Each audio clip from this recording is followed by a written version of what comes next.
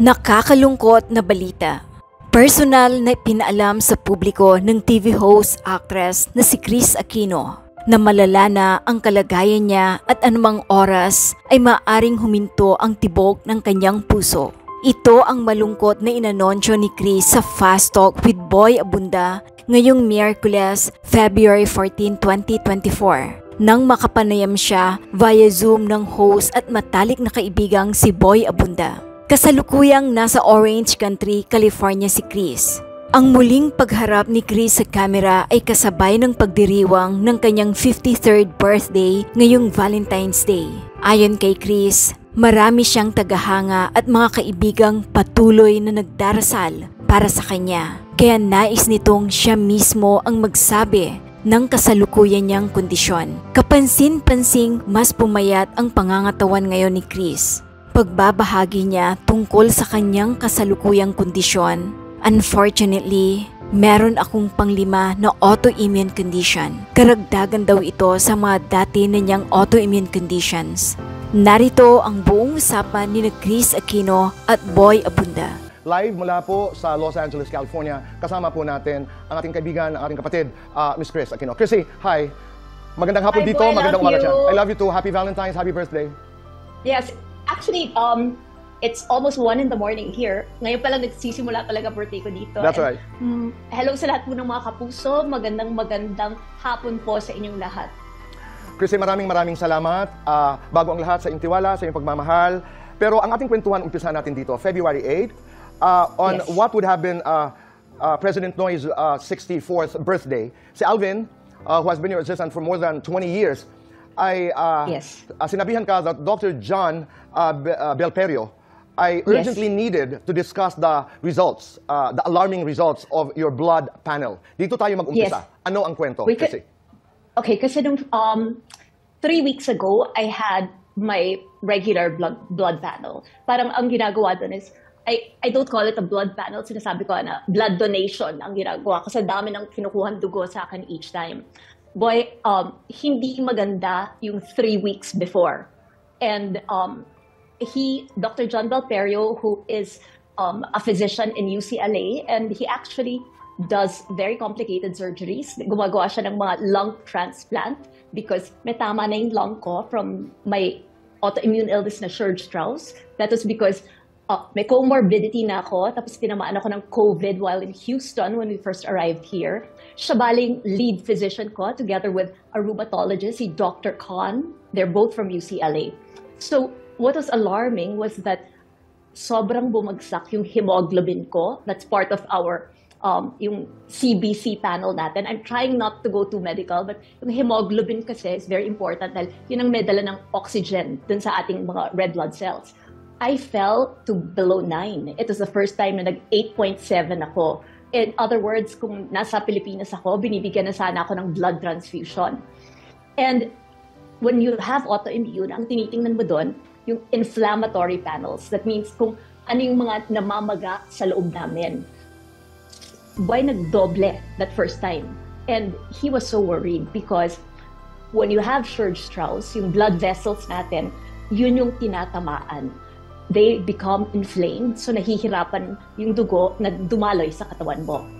So, nung he asked for another blood panel after 2 weeks kasi tinaas muna yung methotrexate dose ko. Methotrexate is a form of chemotherapy medicine. Chrissy, excuse me, Chrissy. We lost you. We lost the video. Saan? Which part? No. We have problems with the video. We'll just try to fix it. But we are still on air. We're still on air. But you heard my voice? Yes, we can hear your voice. Sige, pwede mong ituloy, Chrissy. We can hear you. Yeah. Go ahead. Kasi yung right now, meron akong chemotherapy, which is an immunosuppressant, that's methotrexate. A lot of Filipinos would know kung anong pinag-uusapan ko. And then I am also taking Dupixent.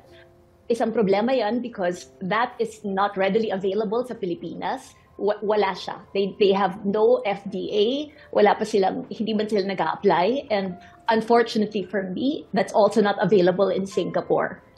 Bumalik ako, boy, dun sa inumpisahan sa Houston. That's Nucala, Nucala. That's the brand. Yeah. And unfortunately also, sorry, sinisipon ako. Si Alvin napansin. I apologize.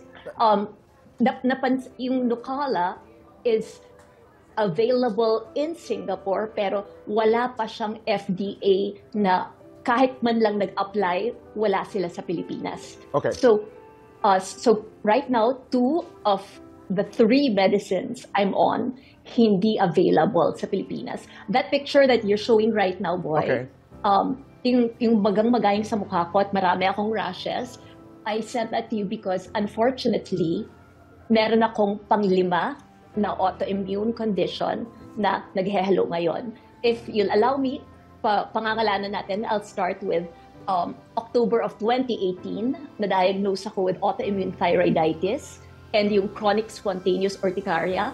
Yun you're familiar with because nakikita mo na minsan papasok ako na punong-puno ng pantal yung buong katawan and meron akong after that, malalaking mga pasa. So, that was something I went through and it was being treated already, 2022 via Xolair, another biological megamot. But then, it was in April of 2022 na lumala and na-diagnose yung Sturge-Strauss. Yun ngayon yung pinaka-kontrabida sa buhay ko. Itong Sturge-Strauss, okay.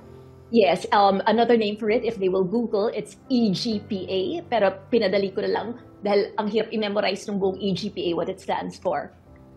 Ang problema, boy, is that it was diagnosed nung nasa phase 3 na ako.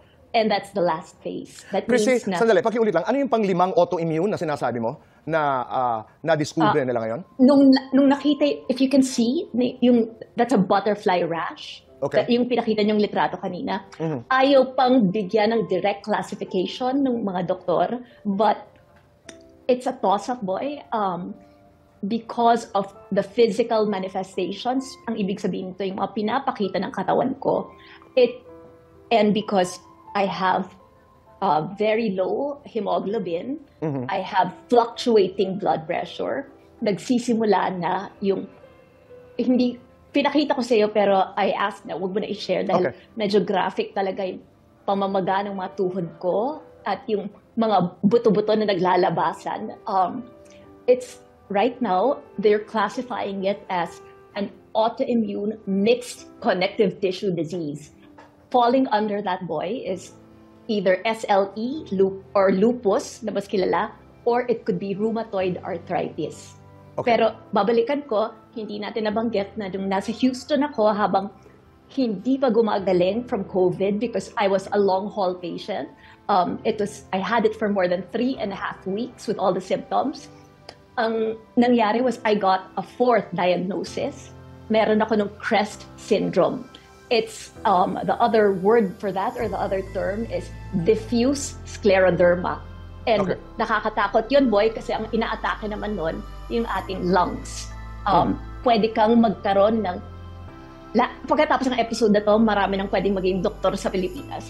You can get pulmonary hypertension from that, meaning na ang hypertension pala hindi lang sa puso, pwede rin mangyari sa ating it's my right lung, boy, na nung gumawa kami ng buong chest and up to the stomach na CT scan, nakita nila na meron na akong maliliit na nodules at tama. Meron parang kung ito yung lungs ko, parang may mga scratch marks kang makikita. Parang may mga sugat na. Dahil nga hirap na yung right lung. Dahil until now, part of Sturge-Strauss is that you have this persistent dry cough at nagkaroon ako ng adult onset, meaning ngayon na matanda na ako, ngayon ako nagkaroon ng asthma. Okay. And right now na nag-uusap tayo, dahil binigyan ako ni Alvin na Kleenex, nag-sinusitis na ako. Bigla siya nagsimula.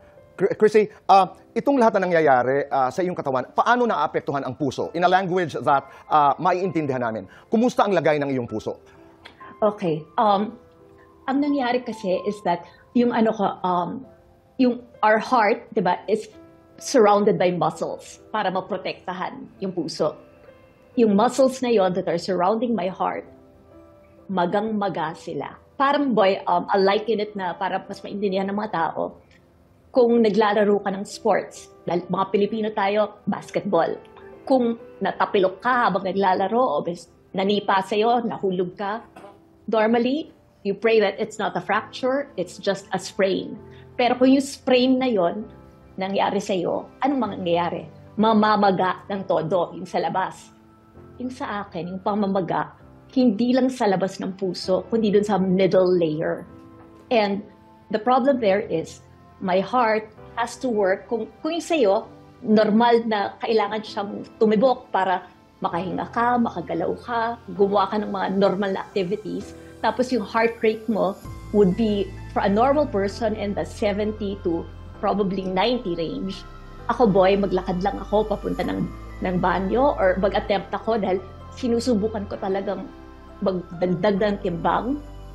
Biglang pag tinest na ako, because I have a cardiac monitor dito sa bahay, biglang ang heart rate ko, 120. May point na umabot na dahil nagtagal ako, na-enjoy ko yung bathtub, tapos nung nagbanlaw ako, it was 146. Chrissy, gaano kadelikado ito? I could have a stroke at any time. I could have, kasi I have to relate this because of genetics. Ang lolo ko sa side ng dad ko, yung original na Benito S. Aquino, he was 55 years old when he had a massive heart attack and cardiac arrest. He died in my dad's arms. And ang dad ko at the time was only 15 years old. Right. And that's only 2 years older than me. And the reason nakapunta kami sa Boston dati, my dad had his heart attack. At 47? At 47 years old. And not many people know, but before Noy died, he needed an angioplasty. That was exactly 5 weeks bago siya namatay. So, sa side ng dad ko, matindi yung sakit ng pagkakaroon ng cardiovascular diseases. So, genetics dito, Chrissy, medyo plays a role, di ba? I would have been okay, boy, kung hindi ako nagkaroon ng autoimmune. Okay. But you do remember Yeah. na we were still doing our nightly talk show. I had a big scare because sunod-sunod yung shooting, and I remember hindi ako umabot sa show natin dahil nagsuka ako na nagsuka. Tapos I had to be brought to the ER of, at the time, Medical City. And I know that this was the year 2015, ghost month, unfortunately. Dumating ako sa Medical City, ang BP ko was 170/110. Umabot ito ng 200/120. So, at that time, I was only 44. So, meron na talaga akong I remember risk. that, Chrissy. Yes. I remember that. But it was fine already because I was treated for this in San Francisco noong December of 2016. So, I was fine nung panahon na yun. It was only nagka-problema na naman after COVID. Okay, Chrissy, we have 7 minutes left. I just have a couple of questions para sa ating mga kababayan. The next 6 months are crucial. Yes. In the quickest way possible, ano ang mangyayari sa susunod na 6 na buwan? Okay, ngayon ako hihingi talaga. I'm sorry na parang ang kapal ng mukha ko dahil ang tagal nyo na akong pinagdarasal, but I really need it now because on Monday, papasok ako sa ospital at may susubukan kaming biological na gamot. This is my chance to save my heart. Because kung hindi ito tumalaboy, I stand a very strong chance of having cardiac arrest. As in, pwedeng in my sleep or kung ano man ang ginagawa ko, pwedeng tumigil na lang yung pagtibok ng puso. So, may gamot na susubukan, but there's a very big risk involved with that medicine because hindi binibigay ang gamot na to na hindi ka binibigyan muna ng steroids. You need it para hindi ka magkaroon ng anaphylactic shock. So, on Monday, magbe-baby dose muna ako. Titingnan nila kung kakayanin ko. Kung kakayanin ko, bibigyan ako ng pangalawang dose. But this will go on for, I will need a total of 4 doses of this medication. Okay, Chrissy? Hindi predictable. Correct. So, boy, I hate to say it, but I've always been very, very upfront and honest at hinarap ko na to because alam ko na bawat araw, especially now, birthday ko pa, pahiram na lang to ng Diyos. Binigyan ako ng bonus. So, whatever days are left, kung ano man ang natitira, it's a blessing. But I really want to stay alive. I mean, sino ba naman ang sasabihin na handa na akong mamatay? I don't think any of us can say that because Bimby is only 16. I made the promise to him na until he becomes an adult, I will really do everything. Lahat gagawin ko kasi hindi naman sikreto sa mga tao that ang kuya niya falls under the autism spectrum. Ako mismo, ako lang ang nagpalaki dun sa dalawa. Kailangan pa nila ako. But on the flip side of that, after Monday, wala na akong immunity. Pwede na akong dapuan ng kahit anong sakit at wala akong panlaban doon. That's why I want to take this opportunity, boy, na magpasalamat sa iyo because nangako ka sa akin, kagaya ng ilan sa mga pinakamalapit na kaibigan ko at yung mga kapatid kong babae, nangako sila na kung ano man ang mangyayari. Pero akong dalawang kaibigan na lilipad dito para samahan yung two boys. And you also promised me, sorry dun sa show mo, pero you said na kung mabalitaan ka, tawagan ka ni Alvin, sasakay ka kaagad ng aeroplano to be here with me. I love you so much and I'm entrusting them with you because the two will actually be going home by the first week, in 2 weeks. Why did I decide on this? Because naawa ako dun sa dalawang bata. Kasi ako, makukulong na ako sa bahay. Pupunta na lang ako at lalabas ako para makita yung mga doktor. Chrissy, go ahead. Yes. No, go ahead, boy. No, mabilisan lamang. Kasi ito ang tanong ng maraming tao. Bakit ang hirap gumaling ni KRIS Aquino? You have the best doctors, you have the meds there. Bakit ang hirap-hirap pagalingin itong mga sakit na sinasabi? Just very quick, KRIS, we have 2 minutes. Okay. Pinakamabilis na sagot. 3 pages yung laman ng binibigay sa mga doktor na ito yung mabawal na gamot kay KRIS. Boy, pati pwedeng pangalanan na yung brand para maalaman na lang ng mga tao sa Pilipinas. As simple as Biogesic, as simple as Ponstan, Advil, yung mga fever reducers, lahat yan allergic ako. Lahat ng gamot na halos lahat ng antibiotics, allergic ako. Yung mga steroids na binanggit ko, lahat niyan may side effect sa akin na meron akong pinagbabayaran. Mabibilang mo siguro sa 10 daliri kung ilan lang ang pwede kong gamot na pwedeng i-take. And apart from that, gumawa sila ng total blood panel para malaman ko ano yung mga allergies ko. Boy, ultimo, damo, grass. Okay. Allergic ako. At ultimo yung butil ng alikabok. Pag nahihinig ako yan, at hindi naka-purify yung hangin, hindi po ito kaartihan, totoo, naninikip na, nag-asthma attack na. I understand, Chrissy, now. I get your point. Ang daming hindi pwedeng gamitin sa akin. Right. Kumbaga, ito na lang. Papasok ka sa gera, ang makalaban mo, lahat naka-arbalite, lahat sila may mga assault rifle. Ikaw binigyan ka ng butter knife or binigyan ka ng isang tinidor. Yun lang ang panlaban. Pero, buhay ako ngayon and alam ko dahil tiwala ako sa dasal na kakayanin pa to because ito lang yung sinabi ko sa ate ko, na ate, if something happens to me, it will show people na prayers hindi pinapakinggan ng Diyos sa mga dasal ng napakaraming tao. Chrissy, talking about dasal and ate, that is my last question. Ano ang dasal mo? To close this conversation, ano ang dasal mo, Chrissy, ngayon? I just want to thank God. Gusto ko magpasalamat because people I do not know, people na have never met me, yung mga hindi ko kilala, everywhere, boy. Kanina kasi may nag-deliver ng pagkain dito. I was asleep, pero may dala sila ng mga prayer booklet. Ang laki ng community dito sa LA. And I barely go out, but when my sons are out, they're recognized. And lahat, wala akong na-encounter na hindi nagsabi sa mga anak ko, sa mga kapatid ko, sa mga taong alam na kaibigan ko sila, na pinagdarasal nila at sinasabi nilang kailangan siyang gumaling kasi meron pa kaming hinihintay galing sa kanya. Gusto pa namin siyang mapanood. I cannot promise you that.